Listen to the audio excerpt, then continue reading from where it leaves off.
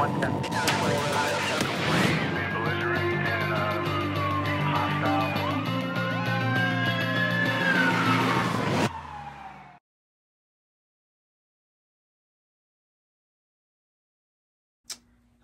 John Abel, LVPPA's Government Affairs Director. I'm here to talk to you today about our endorsed political candidate list that you will get in an email in the next day or so.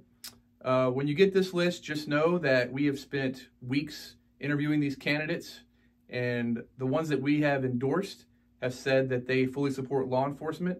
So when you go to the polls or when you get your mail-in ballot, please use this our LVPPA's endorsed candidate list when you are voting for candidates. And if you have any questions, please feel free to contact me. Thank you.